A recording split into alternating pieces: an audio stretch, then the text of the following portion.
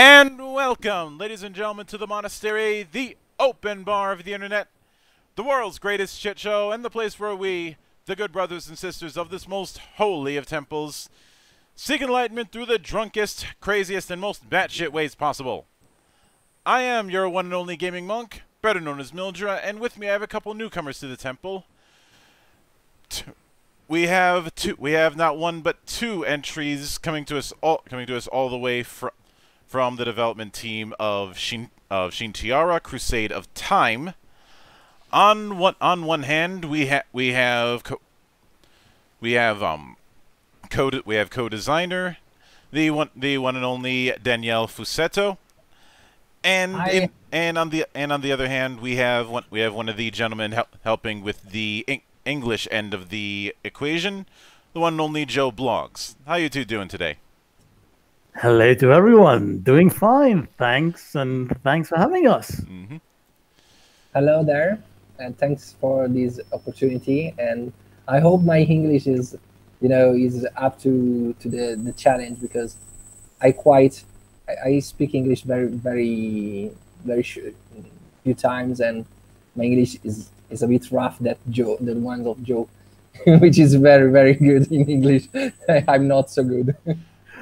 Let's say we just have different experiences in life, and that's the only thing. If it's any consolation, you are not my first rodeo when it comes to the language barrier. I know you interviewed some of my friends some times ago, so I quite interesting in this interview as well. Thank you a lot for having us. Yep. And so I'll start with the humble beginnings, as I often do with these. Now, so walk me through your respective first introductions to role-playing games, and what was it that made it stick? I go? Yeah, you first, Daniele. So I started playing tabletop role-play game when I was 12. Mm-hmm. I started as a game master with the third edition of Dungeons and Dragons, and it was love at first sight. It was something that I really enjoyed in my early teens. It was quite important for me, the exploration part, the world building. So I went on and on, day and night, building world and stories for my group. And then about 2014, it became a sort of hobby and then a job. I started with a small blog here in Italy. It's called the Story di Ruolo. It's broadly translated as role stories, role tellings, and it was a bit of it was the thing that everyone was doing in 2014, 2015. Open up a blog and start playing some new games. It was the time here in Italy. It was the time in which Apocalypse World reached our community. So we are 1-2 years after American market. So when Dungeons and Dragons 5th edition reached Italy in our own language, it was 3 years after the English version. So we are a bit late on the American market and English market. And nowadays I still enjoy a lot playing tabletop RPG. I started a format in 2016. It's called GDR al Buio. In English, it's like Blind Date with tabletop RPGs. And we have 15, maybe 20 cities in Italy, which once a month or once a week, people gather in a pub or in a comics shop and play with some master or some facilitator, but they don't know what they will be playing that night. So you go there and you don't know whom you will play and what you will play. This was very, very important for me and for a lot of people in Italy to explore new type of tabletop RPGs. And apart from that, I teach narrative design at IVE, and which is a private university in Italy about video games. And this is quite important because it allows me to remain in contact with my teenage year and my tabletop game hobby, which is not more an hobby, it's like more a job for me.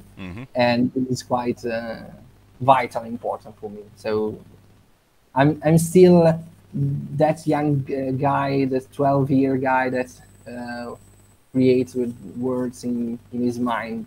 For me, it's like time has not passed. Okay, good. I believe that it's my turn to actually detail my origins. Well, I would agree that I too am still that sort of 12 or 13-year-old boy who sort of likes to play with words and settings. My story, and I believe I can pinpoint it to a particular year, begins in 1987 when I was in boarding school. Although Italian, I did go to school in England. And obviously the first year you're there with other boys and you say, okay, I have my school schedule. But the second year you get the hang of things and you say, okay, we have a little more spare time.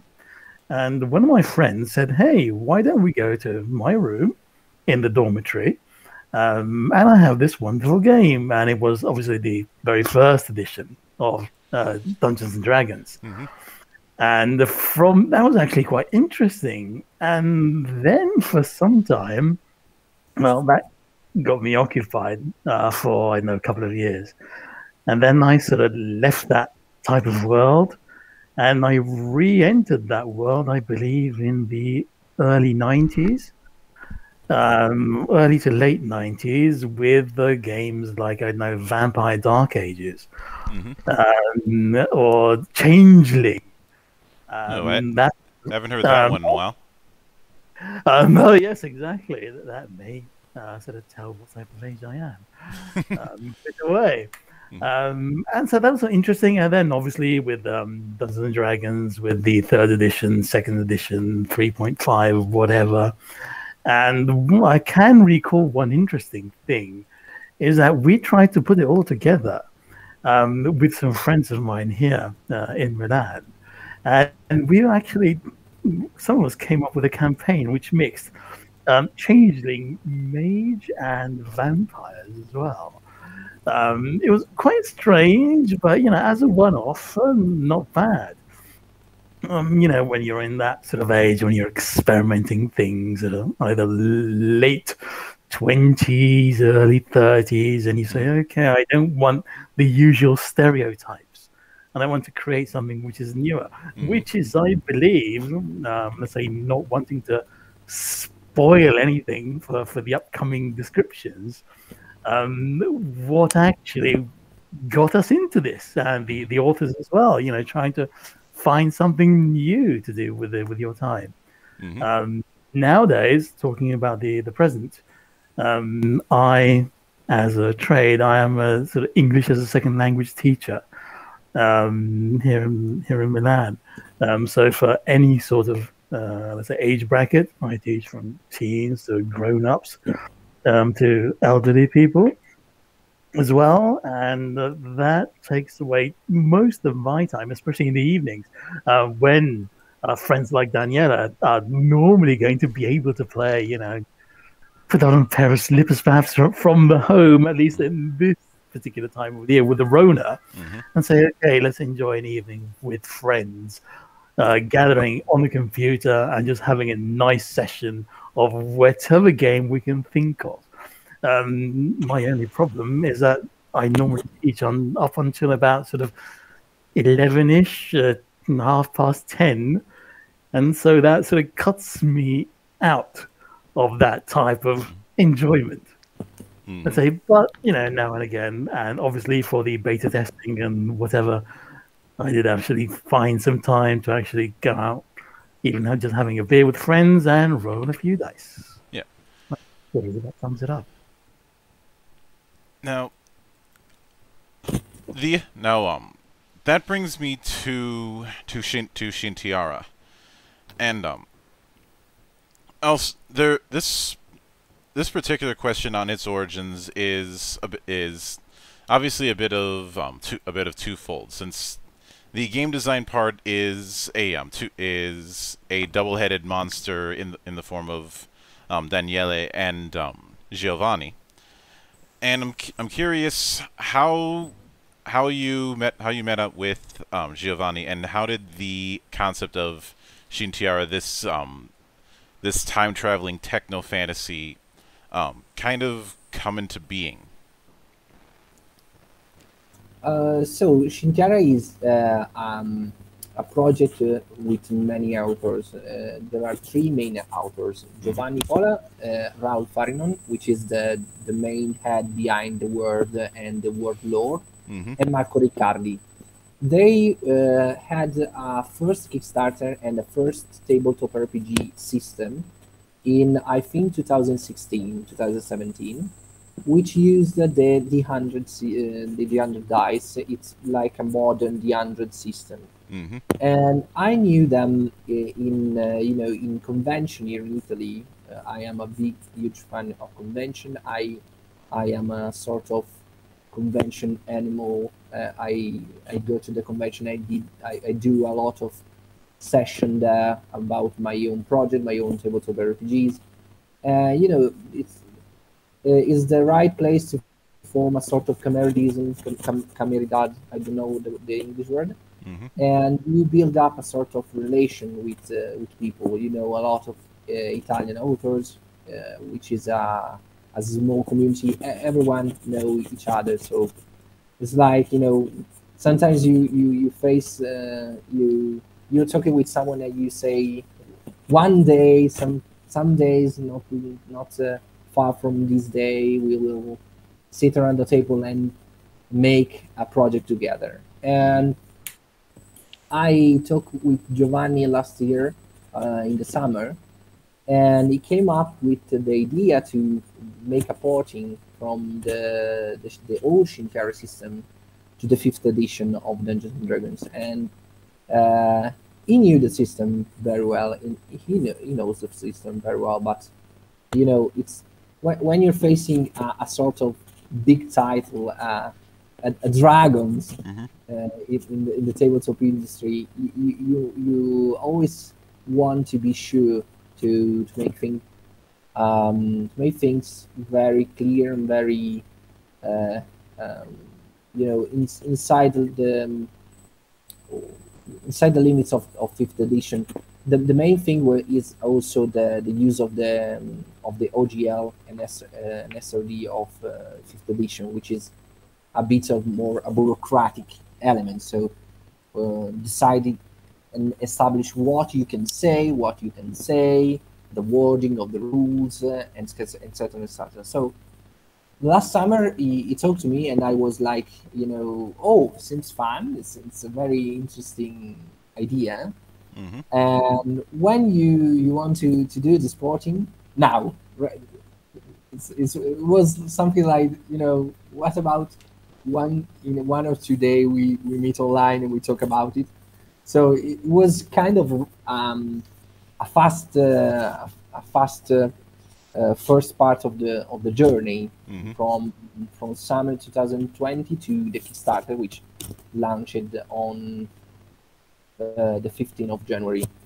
There was already some rules made out and written down, very interesting and very very well defined. So I was just the guy that joins the team and keep the things moving on the system. So the very first interesting part of this project is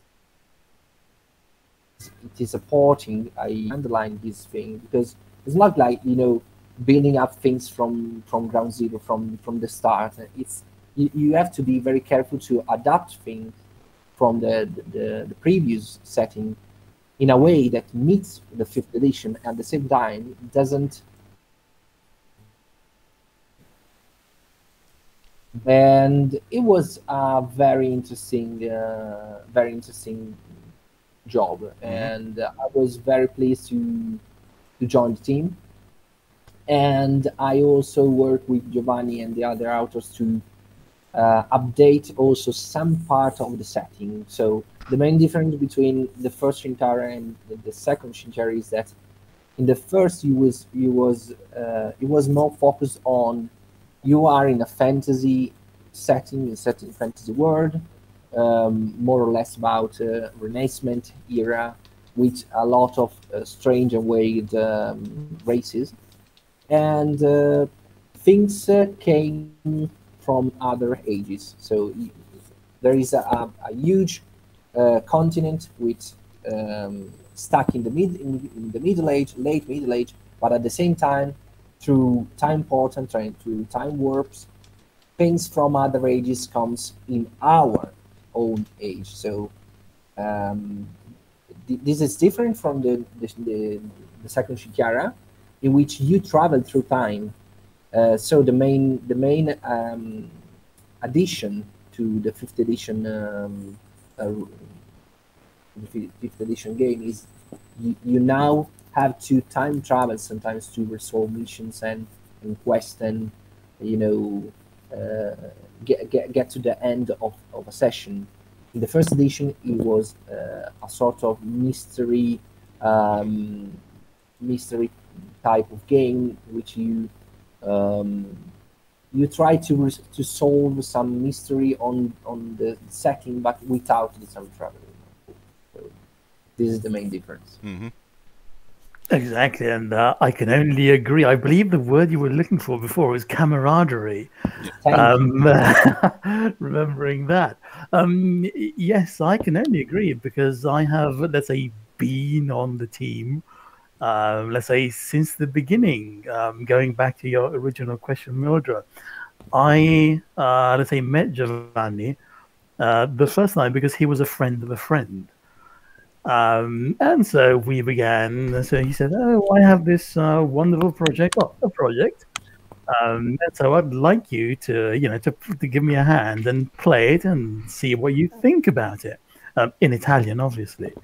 And so we got together a couple of evenings, let's say a week, and played it. Yes, exactly as Daniele was saying, that the setting was, not to downplay it, but with respect to this 5th edition setting, sort of a little more flat. This is more sort of 4 dimensional. Yeah, exactly. And that's the good thing about it. Obviously, the original setting does have its pros and its cons. That's why you do these beta tests and you say, "Oh no, wait a minute, this character is way too OP. This one doesn't really do much. How can we even it out?" And it's not only a question of characters, races, trying to level them out, which is quite a tricky bit, as with all these things. And I believe I personally played at least 3 of the races in 3 different, let's say, adventures. And obviously playing with the 5th edition one as well, a little bit trying to say, okay, shall we do it? And then, as we were talking about before, out of the blue, I was sort of half expecting it, Giovanni said, "Hey, would you be able to give me a hand with a English translation of it?" And it sort of hits you, because it is one thing I normally do as regular day job, sort of translating any sort of document. And I thought to myself, "Oh, I've never done something like this, a role-playing game." And it's like, yeah, a hobby of mine. And so I said, even without thinking about it, 2 seconds, I said, "Done." And that's what got me here. Now, the only thing I have not done is played the 5th edition D&D. And so they're getting used to the rules, even in Shintiara, reading them for the first time while translating them. I said, okay, so it's done like that. And that's why Daniele's help has been really, really important. in keeping me up to date as well. Yeah. Now, obviously, one of the big things with Shintiara is the use of not only time travel but temporal manipulation as a whole. And I'm curious. What was the inspiration for doing it in the style that it's presented with this particular setting? Because time travel is not new to role playing games, even if it is a little bit on the niche end of things, for understandable reasons. Because if you'll pardon my French for a minute, time travel is a fucking minefield, narratively speaking. Where even stories that I like inevitably end up falling under their own weight when it comes to the paradoxes and contradictions that can prop up when dealing with it. Yeah. I'd say one of the rare exceptions was Primer, and that was a film that came out in 2004. So not exactly the best pickings. But I'm curious, what was the reason you guys went with time travel as one of your major themes, and how you came to that conclusion? So I can answer as for me, because I don't know what Giovanni was thinking when we brought time travel to the table, but I was thinking was that, you know, a sort of natural evolution from the first edition, because in the first edition of Shintiara you could, you know, peek through the hole. You can see in other ages, but not travel at all in other ages. And this was like a sort of, you know, when you were playing, you were saying, but I can travel through time. I can go inside the portal and reach the eighth age, and, you know, stick around a bit. And it's not you couldn't do it, but the game was not focused on it. So the player sometimes, I think, were a bit, you know, as I can say, not unhappy, but you were happy with all the battle, the quest, and story. But when the wonderful part, the time travel, get in, you were a bit stuck. Like, you know, you the mystery is solved, so you don't have to do the time travel, and sometimes this is quite this can be quite sort of I don't know how to say in English, a bit sad, you know. It's a wonderful session. You solve the mystery, you eat the dragon, the time dragon, the quantum dragon, you save the day, but at the same time there was that particular portal you could get in, but you couldn't get in. So you are a sort of, there is a sort of frustration in it.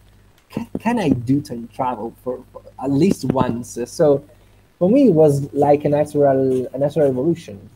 In this Shintiara, you can time travel. You need to do time travel, because some mission you cannot accomplish them in your own age.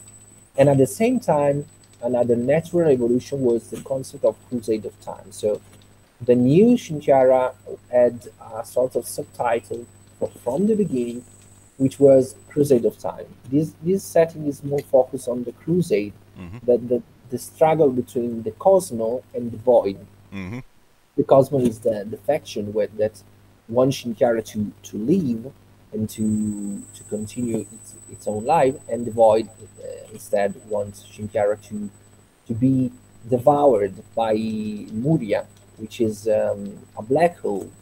The story of Shintiara is quite simple. Shintiara orbits around two stars.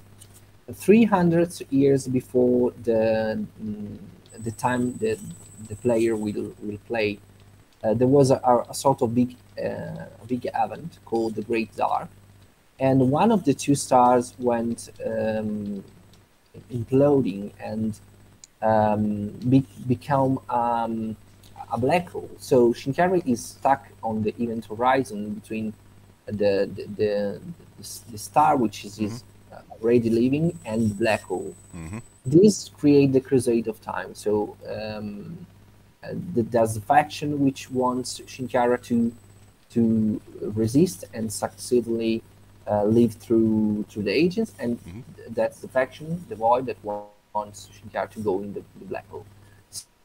So it was like, you know, a sort of natural things for the setting to go in the direction of time travel, because the champions of the factions, the main gods of this setting, travel through time. So as you know, as a recruiter, as a recruit, sorry, as a part of the faction, you have small missions, small jobs, but how can you do the job? How can you be part of the Crusade of Time without time traveling? So it was so natural for us to add it. Mm-hmm. At the same time, we are still wondering sometimes about how to write adventure with a whole dimension.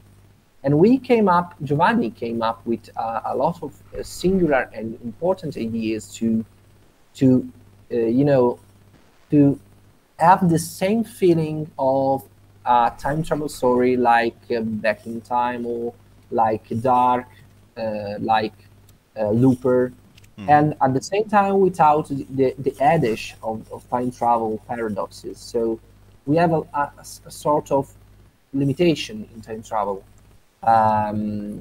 You cannot time travel anywhere, anytime with your own power. You can manipulate time, but except for high level characters, I think from 18th level to 20th level, you cannot time travel on the spot. You need to find a veil, a portal, a sort of sort of portal to ages, and you cannot travel.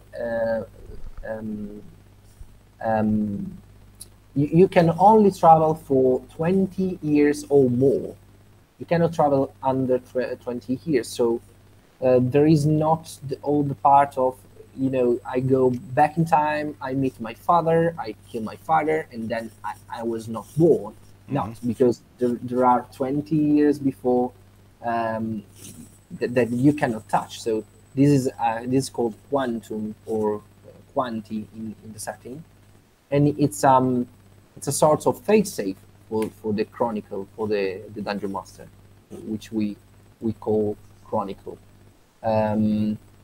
And so the more we get to, you know, explore how to time travel in 5th edition, the more we liked the ideas that Giovanni and the other authors were you know, developing. So at one point was, we cannot do Shintiara Crusade of Time without time travel.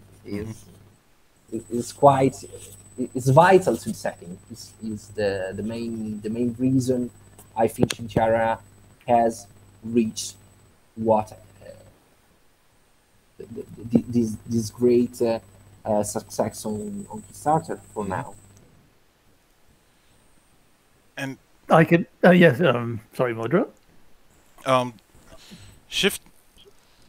Now the other particular column that I did want to address when it comes to Shintiara is the matter of it being a techno fantasy, and I will admit, when I looked at the visual representations of Shintiara, one of the old settings that I was immediately reminded of, for good or for ill, I'll leave that up to you, is Spelljammer, the most gonzo of old school D&D settings.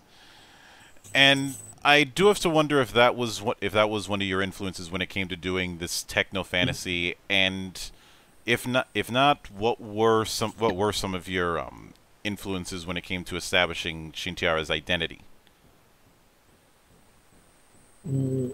I think that Spelljammer was one of the inspiration for Giovanni and the other authors, because Spelljammer for me is a bit I'm younger than Spelljammer.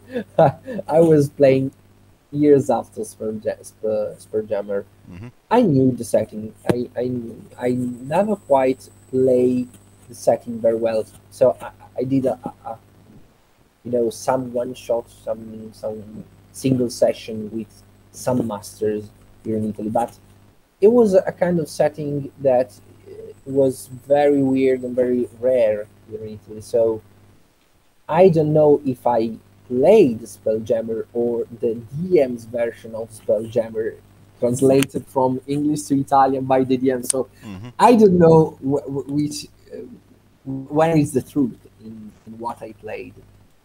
I'm more a cyberpunk guy. Mm-hmm. I'm very quite familiar with the genre of cyberpunk and also with the way the genre. And so my own inspiration was uh, um, all all the steampunk settings, which takes from that kind of pastiche Mm-hmm. to about the technology. So it's not like a, a normal progression like the typical steampunk, which has diesel punk things or vapor steam engines and whatsoever. It's more like a pastiche Mm-hmm. because technology here is from different ages. So you have the very futuristic rifle or the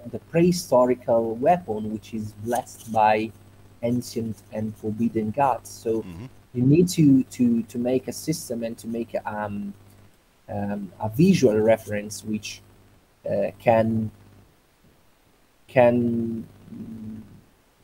help you visualize both elements. So Mm-hmm. I was more into pastiche. So Um, I don't have very particular reference for the tabletop RPG. I have more visual reference like a Pinterest a list of artwork, a private collection. Mm, Pinterest is very useful to have a sort of inspiration and so on. But I Mm-hmm. think Spellbound was totally one of the of the inspiration for this word.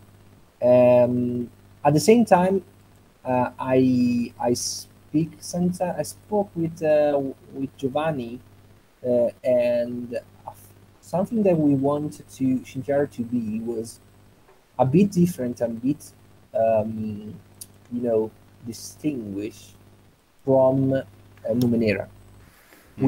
We didn't want people to think that Shinjara was this sort of not clone, but very similar to Numenera. It's nothing like that. It's more Mm-hmm. pastiche because the time travel very the Crusade of time itself um, break all break all the rules about technology and about what you can see and what you can find. And at the same time, this technology, all objects that are not from your own era, are very powerful, but at the same time very dangerous. So the pastiche element, also the cyberpunk element, it's Mm-hmm. more important here because I Mm-hmm. play quite a lot in Cyberpunk, and I know that Cyberpunk weapons are very Mm-hmm. useful, but at the same time have a very high death rate. So that was quite that was what I was aiming for with the technological part. So Mm-hmm. very dangerous, very pastiche, very weird, very um, m- more culture, more ages, one upon the other, a more stratified setting. Mm-hmm. Power always comes at a steep price. Yeah. And Yeah, speaking of power at a price, let's talk about the paradox system. Um, with the fact that any recruit to the Crusade can acquire energy in the form of paradox points and spend them to utilize base temporal powers. yeah, Um, but accumulating accumulating too many paradoxes can lead to certain consequences. And what was that what when it came to that system, was that one of the main ways that you guys wanted to express the whole idea that these tremendous abilities with manipulation of time has a price? Yeah, the first thing of the paradox system and the paradox point is that we want Shintiara to have rules you can bring to your own campaign. So we were aiming for portability, and for this reason, if you want to take your character into a Shintiara campaign or some elements of Shintiara into your fifth edition campaign, we need some system that was, you know, not balanced but compatible, but very understandable and very um, minimalistic in some way. Mm-hmm. So you have these paradox points, and this is your energy, and at the same time is the energy itself is a limit to you, because on higher level, if you have a lot of paradox point on yourself with your own items and equipment, because also your equipments can have paradox points, you can start to see the setting and the time crumbles around you. Mm-hmm. And this is quite the reason of some elements of the setting. It's like it's more coherent. A lot of time, the champions of the factions altered the history of Shintiara, um, and at the higher level, you can do this, but at the same time, you could also meet your hand very quickly. So you need to be careful when to use and when to spend your paradox point. Mm-hmm. This is true for all classes for the first edition. In addition, like many elements of the fifth edition, there are some classes and some new classes in Shintiara, which, you know, expand the limit and expands the power of time traveling and paradox point. Yeah. At the same time, we didn't want these classes to be, you know, so powerful that the rogue, the fighters, the paladin cannot be at the same level. Mm-hmm. We didn't want people to choose the Chrono Guardian over any other class, because only the Chrono Guardian has paradox points. So that's the limit. If you are a Chrono Guardian of high level, of mid high level, you have a lot of power, but at the same time respect spells or respect fighters maneuvers. You need to be careful. It's a more strategic class than other of fifth edition, and at the same time there are a lot of archetypes in Shintiara, one per class, Mm-hmm. which allows you to expend temporal powers without being a Chrono Guardian. So there is an archetype for the Barbarian, for the Bard, for the Monk. Each of those archetypes allows you to have paradox point, Mm-hmm. additional paradox points, and to have paradox and temporal powers. But at the same time, as per the Chrono Guardian, you need to be more careful to when you spend paradox points. So the system limits itself, eh, and and on the other hand, if you exceed and if time breaks, you're perfectly fine, because it's the main reason Shintiara existed is that time was broken. So if you exceed in your power and something bad happens, Mm-hmm. it's perfectly fine with the fiction. Is what the sometimes is what happens in the setting as well. In Tiara,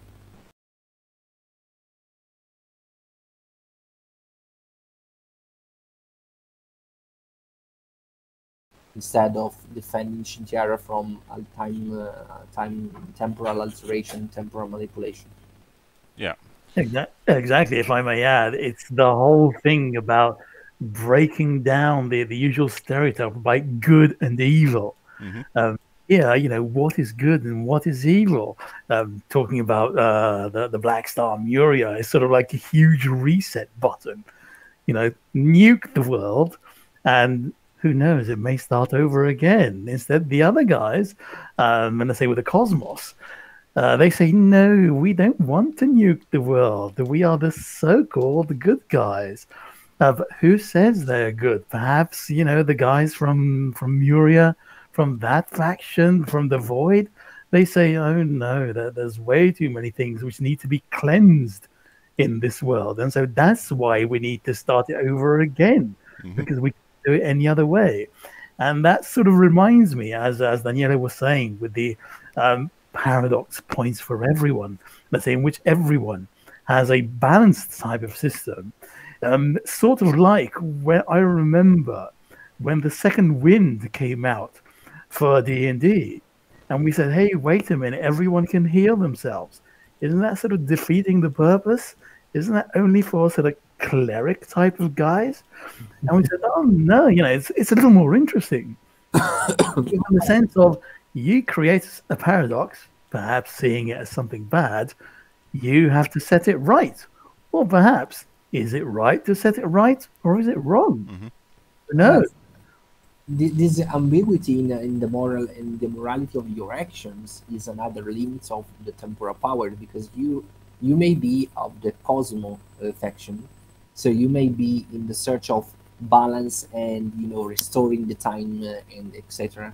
But at the same time, you could end in a sort of an impasse.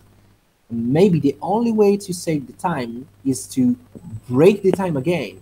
So spend a lot of paradox points to save someone, and at the same alternate timeline, which is against your own rules. So a lot of time, this allows player to have spectacular scene about their own character and their own morality.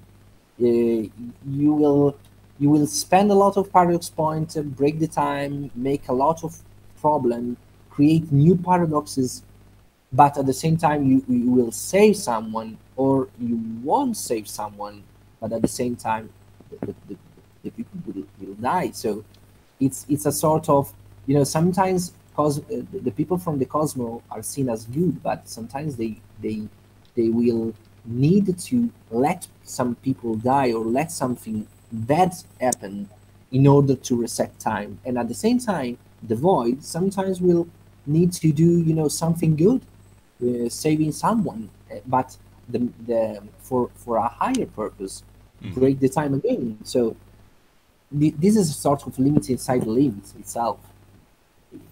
It's a fictional limit, of course, not a mechanical one, but at the same time, it's a very big limit. Yeah. Now, when it comes to it, there are since the Chrono Guardian has been mentioned a couple of times, I do want to get into that with the new classes that are brought in. Now, the quick start showed a little bit of the Chrono Guardian, specifically its first 3 levels, and it is very much a casting class, although not a full size. I'd say it would probably qualify as a half caster. But yeah, more a three quarters, like a board, more or less. But what I'm curious about with the Chrono Guardian and with the other 2 classes that are going to be added with this setting is what particular thing they add to the proverbial sandbox in terms of their play styles. So the 3 classes approach the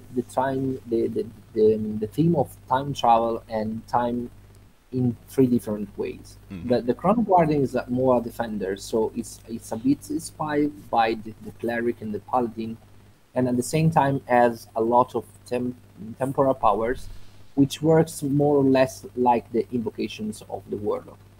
So it's more focused on protecting the timeline and foresee events.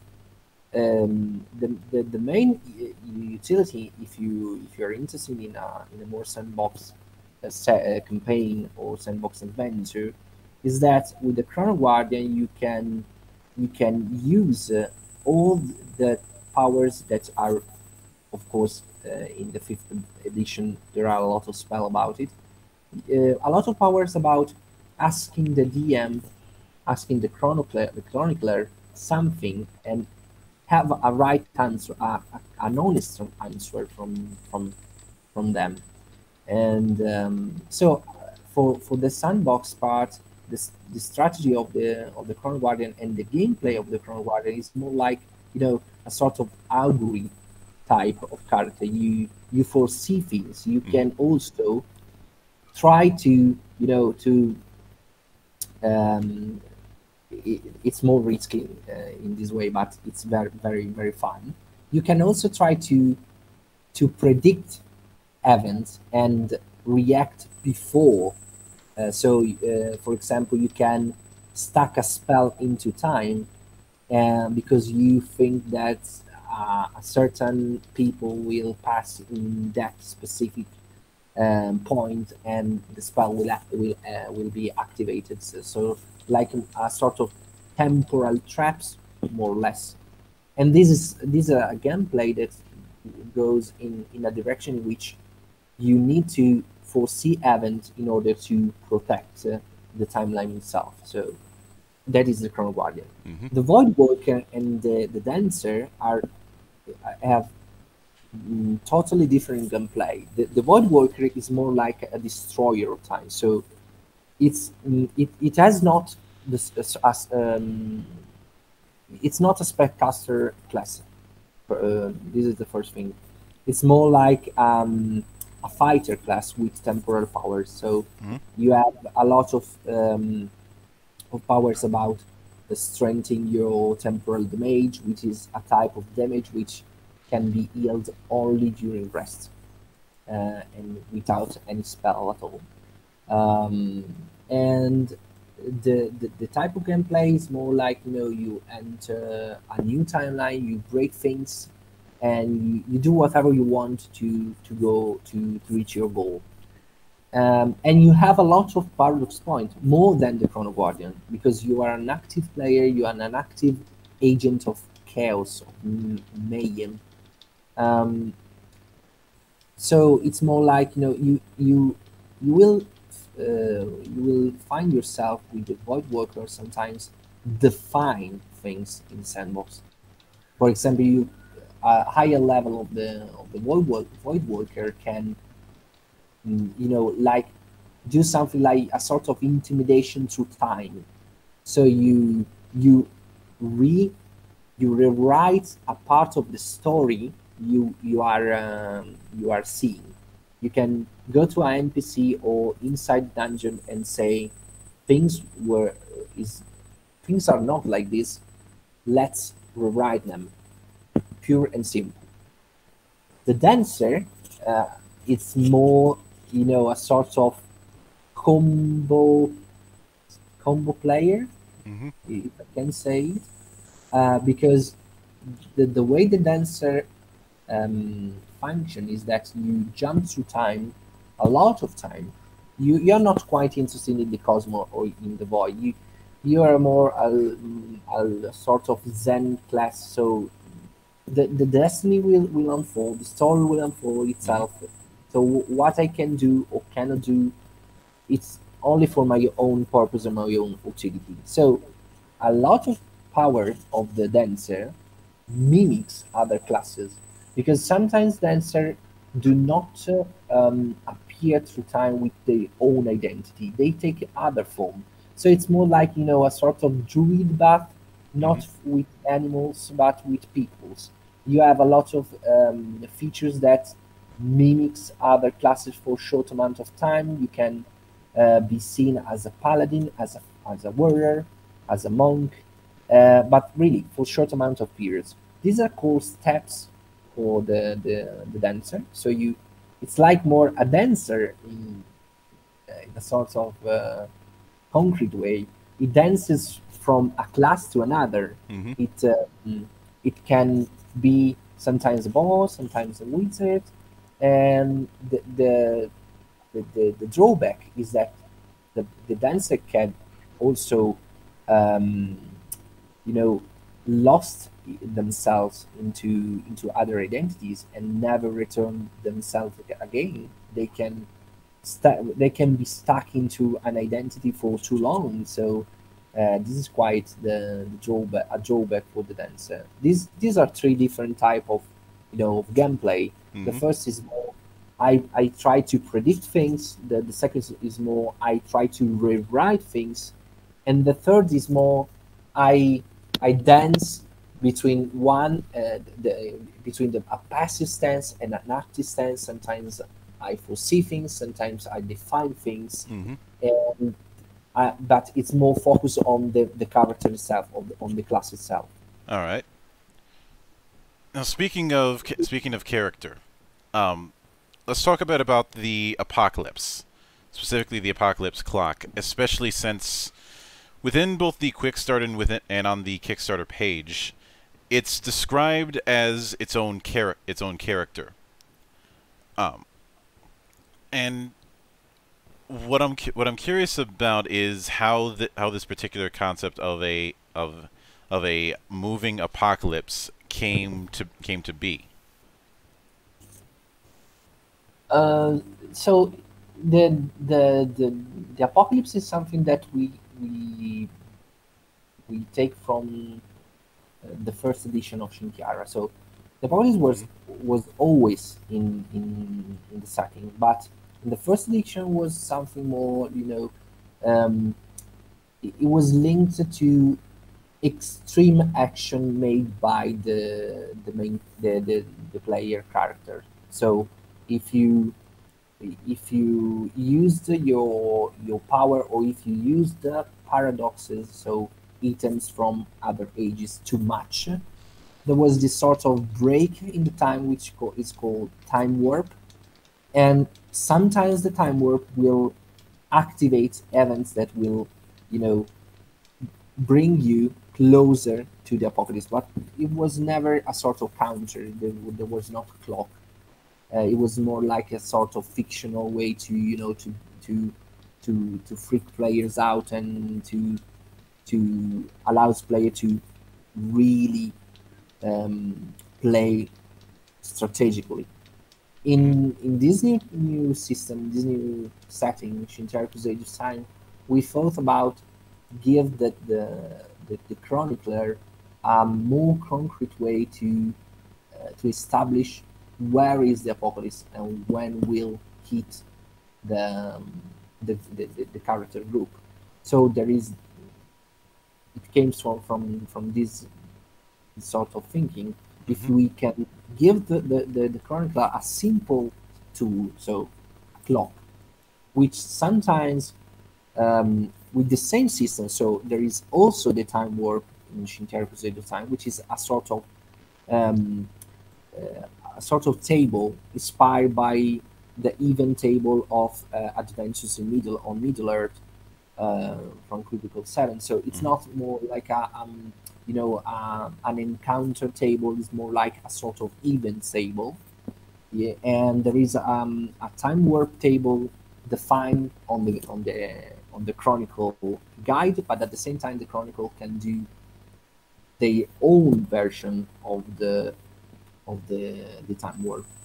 Sometimes the time warp will bring the apocalypse closer to you, but at the same time, since every time you go back in time, you create an alternate reality in Shinjara, Mhm. it's more or less like Avenger Endgame.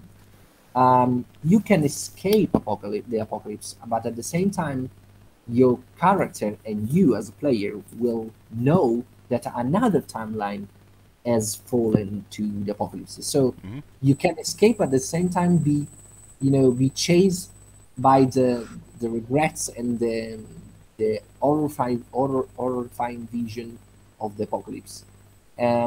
This is the reason why we say that it's a character of its own, because from a recruit's perspective, the apocalypse is sort of a living thing. So you flee from one time to another timeline to another timeline, and it seems like the apocalypse follows you, like a sort of a horror movie. Mhm. And the more you battle, you struggle in the Crusade of Time, the more you think the apocalypse want to eat every timeline of Shintiara, but at the same time, the more you will face the apocalypse. So it's a paradox of its own. It's quite a living element of the setting. Mhm. Which I will admit that when I saw the way that the apocalypse is set up, one of the things that I was reminded of is Chrono Trigger, in the sense that while you're trying to prevent the Day of Lavos in that game, the time period where it ended up happening, that's still a fixed point. Yeah. You're So I'm a bit of a fan of Chrono Trigger. Mhm. It's one of my favorite video game. Mhm. Um, it's quite the reverse of Chrono Trigger, because Mhm. in Shintiara the only things that you cannot, that are fixed in time, and there's no quite a way to remove them from any timeline, are um, the apocalypse and the higher entity, which are the gods overseeing the magic. Maybe I will talk about a bit about them later. Mhm. And so in Chrono Trigger, there are some events that are sort of a pinpoint, are sort of, everything you will do, you will end in this sort of um, straight stream of events. Mhm. Uh, for Shintiari is a bit the opposite. So it's true in some way that for some recruits, that everything they do, they will end up in, facing the apocalypse. But at the same time, there are a lot of recruits, more about, recruits from the void and from the dens, that that live not in a single timeline. So they they see time and they see their life not linked to a single timeline. So they cannot think like a Chrono Trigger character.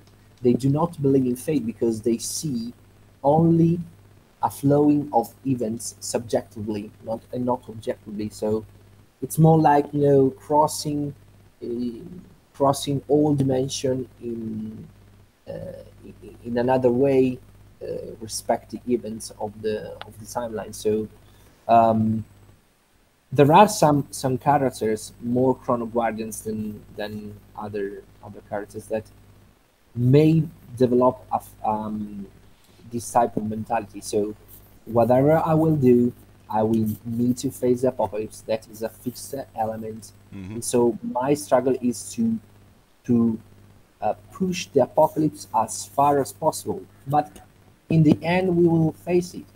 And then there is a small percentage, a very small percentage of characters of any factions Mhm. that thinks that the apocalypse, it's not a fixed event.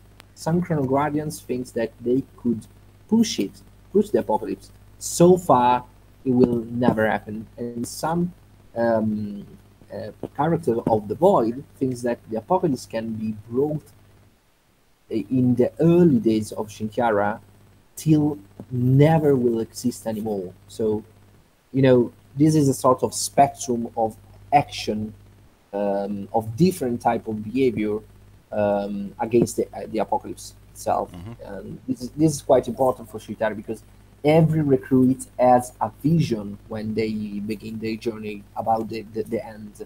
and each vision of the apocalypse is different from each other, and each recruits think that their vision is the only true. It's the only true end. Mm-hmm. And now, the current state with the project is you, and I do want to congratulate you guys on this. You were aiming for €4,000, and you're at 16,500 thousand at the time of this recording.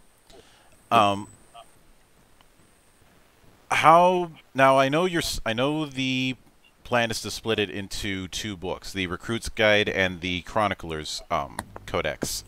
What are you looking at as far as page count for those two books?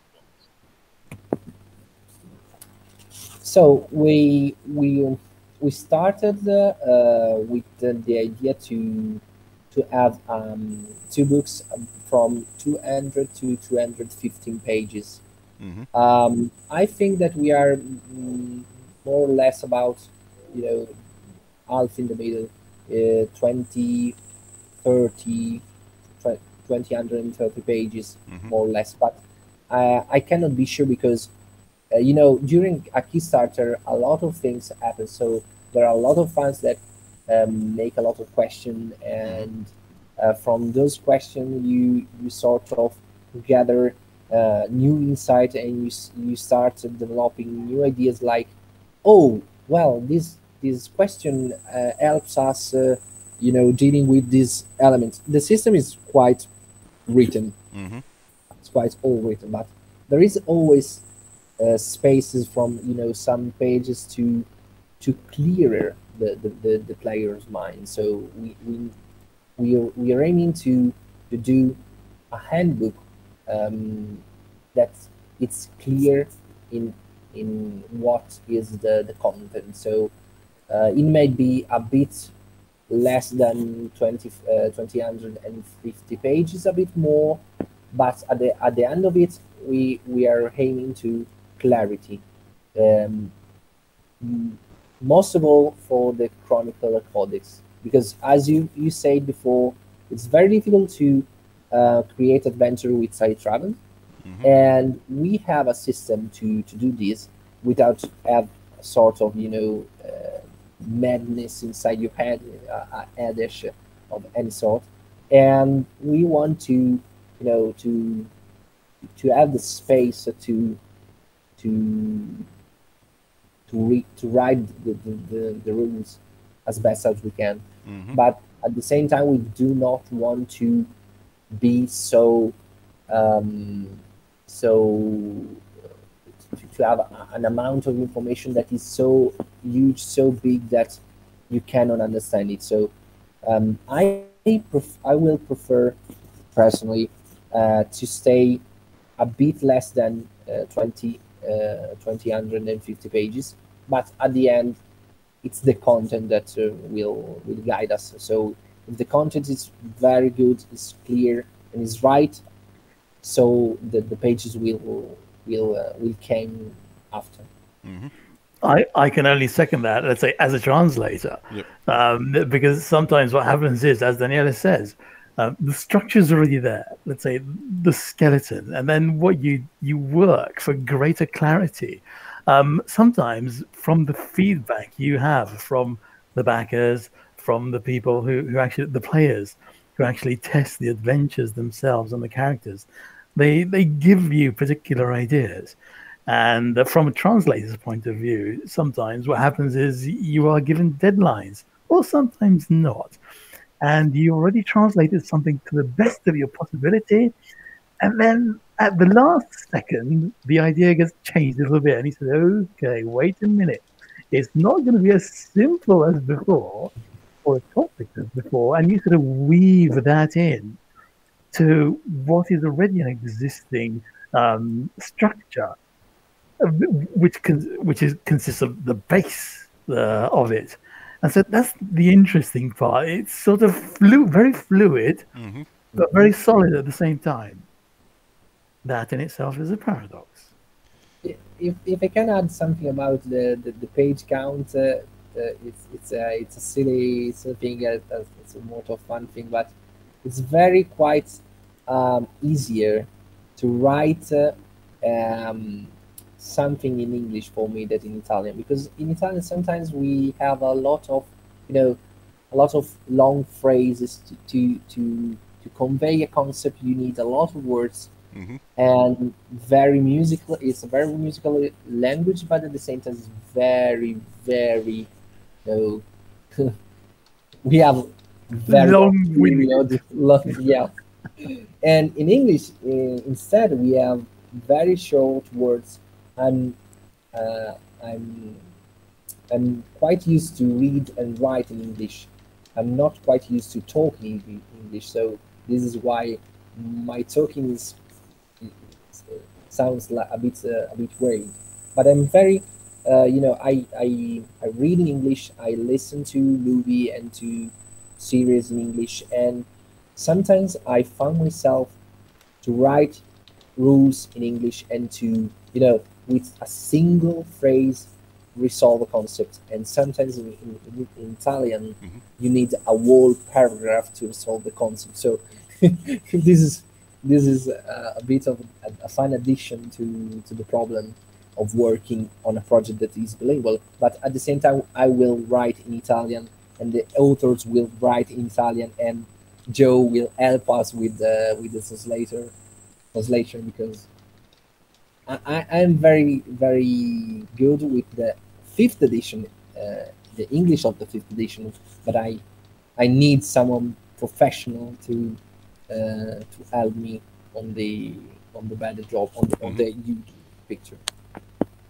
Yeah, that makes Words, sense. yes. Oh, yeah. Sorry, Mordor. I was about to say words are everything, and ever since the first edition, I have been trying. Let's say we all have, but me personally, have been trying to give it a particular tone of language or Mm-hmm. using particular words instead of perhaps some usual words you could use, just to give it that singularity or to make it a little more unique, not only in reference to time traveling and the veils and paradoxes, but to give it that sort of elevation and stature, which I believe it deserves. Yeah, and I've seen my fair share of interesting experiences when it comes to when it comes to translation. In part due to being a being a fan of certain stories that aren't in my native language, like the Metro series of books, which people have to translate Russian into English, have to double as authors in and of themselves, and there and when Andy Kitkowski still had his blog regarding the development of the translation of Tenra, he had a few stories about how his editor would come back with certain parts and say, we need to redo this. Like, what, just a couple sentences? No, all of it. and, th- and then you could probably see Andy's temperature rise about 7 degrees over that. Um, like, and it's one of those things where and obviously some languages are going to have an easier time than others, but I do feel that when it comes to translation, it's equal parts being an author in and of itself as much as it is just translating what's there. Um, Yeah, it's in Italian. I did some work of translation mhm, from English to Italian. mhm, I translated the dialect. I translated Blades in the Dark. mhm, So I work as a translator in Italy on huge projects, and I discovered myself that what my translation teacher in the university said, translation is always a treason, an act of treason, because you cannot translate everything as the same, with the same nuance, with the same um, meaning from a language to another. Most of the time, when it comes to idioms, so expression you cannot, you do not have the same meaning. So sometimes you need to be creative with the translation itself to help the reader understand what was the aim in the original text, and at the same time you're perfectly, you know that you are doing something wrong on the literary level. So the translation is not quite words per words, but is more like, you know, the meaning of the phrase, the meaning of the words, especially with idioms, especially in idioms. So it's true. Sometimes you need to be creative, and so it's more like, you know, 50% you are translating things, 50% you are not translating. You are sort of problem solving the translation. So you're constantly trying to find the right word to translate something. And there are, especially for me, some difficult things to translate from English to Italian, which are resemantization. So when you use, and it's quite common in English, and I like it very well, but in Italian it's quite difficult to have. When you use a verb as an adjective or an adjective as a verb, and it's so beautiful in English, but at the same time, it's quite difficult to you know, to translate in Italian, because we are not quite used to that type of structure. So I agree with you. It's always a bit, you know, a bit translation, a bit via an author of the text. I completely agree. I would only add, let's say, a couple of things. One, as you said, you become a sort of co-author yourself, because part of the preliminary work is guesswork, and you yourself say, or you think, okay, by this phrase, by this sentence, what is the author really trying to say? And you have to sort of try to do a bit of mind reading for the author. And obviously you can't call them up every second. You sort of do the best you can and then hope that the minute that the author sees or sort of proofreads in a way what you have translated is going to be either received as okay or have acknowledgement that your interpretation of their writing was correct. If not, you know, start all over again, sort of. But that's part of the fun, I believe. You can't, as Daniele was saying, translate word for word. That would create nonsense, and transliteration goes nowhere.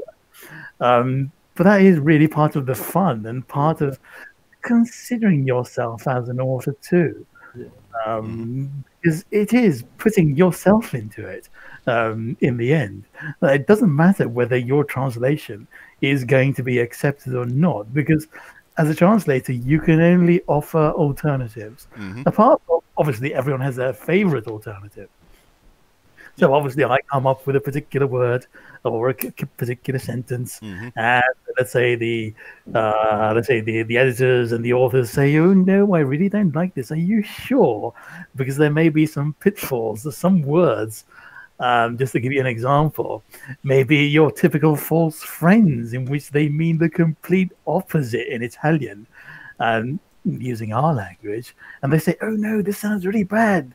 Does it really mean that?" And I say, "Yes, it does." Say, okay, I'm not sure whether, if Italians that read the English version are going to fully understand that this word does mean that particular word in Italian, and they're not going to misunderstand it and misinterpret it. And that's, you know, that does give you a headache sometimes, but it is just part of the job and the fun, I believe. Now, given all of that, I know that there is the whole estimated delivery thing on the page itself, but what are you shooting for when it comes to a release window? Are you aiming for fall of this year, or with the digital version, or do you think that's going to be heading in a little bit sooner? So the reason why I will say this is due most of all on COVID situation. So Mm-hmm. in a standard year, we will aim to November, mm, October, November delivery, because in late October, even here in Italy, there is a sort of the most important convention of all, like a sort of Comic Con for Italians, which is Luca Comics. Mm-hmm. There are a lot of important, people from all over the world. It's more like a comic convention, but there is a lot of um, tabletop RPG fans, and there is a huge space inside Luca Comics only for tabletop games, which is growing um, bigger and bigger each year. But at the same time, this year we do not know when we can do convention again, Mm-hmm. what it will be like. So our window is for now, as for today, to have the digital edition for the fall, and then I think the authors and all the people around the project will understand how to work with the, um, the shipping of the physical editions. Mm-hmm. But I'm quite frankly, sure that the digital release could be also, we have the advantage of have two separate Mm-hmm. books, so we can also do, if we have the chance, a sort of two-step delivery. So Mm-hmm. we can deliver the first book, the Recruiter's Guide, and then the Chronicle Codex in a second time. This is up to first of all, we will end the Kickstarter. That is the main important things. The second thing is COVID, of course, and the third thing is, is what the authors will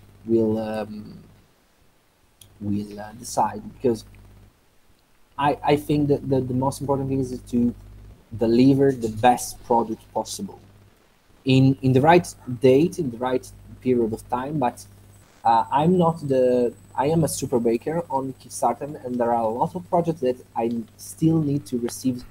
And even if I sometimes sometimes find myself a bit angry over the most expected Kickstarter.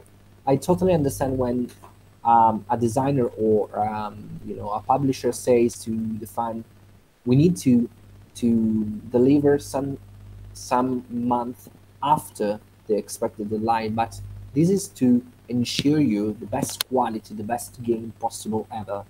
Of course, you don't have you don't have to linger on this thing to to decide these things ahead, but the deadline is for 2021, but at the Mm-hmm. same time, we want to deliver the best possible product ever. And I will certainly be I certainly appreciate that dedication to quality, and I will be looking forward to how the whole thing shakes out when the time comes. Um, especially since um, I'm pretty sure if I end up running Shintiara, I get the feeling my players will be trying to talk me into putting a few power metal tracks in my playlists as a GM. Um, and I can already think of a few that I'd be doing anyways, just because I feel like it. I can probably find instrumental versions of some of Luca Turilli's work. um, but with all that said, I do want to sincerely thank both of you for taking the time out of your schedules and braving the hell of time zones to come all the way up to the temple. And Thank you for the opportunity. It's anytime, been great being in the temple. anytime you guys see fit to return, the door is always open. As I often say around here, Drinking is not mandatory, but it is encouraged. We will drink to that, Yep. and a full chalice, if not two. Yep. And of course, a sincere thanks goes out to everyone who took the time out of their schedule to enjoy the madness. And there'll be plenty more where that came from, as there always is here on the open bar of the internet. But until then, on behalf of the good brothers present and not present, my name is Mildra. I am your gaming monk. Stay fucking frosty, everybody.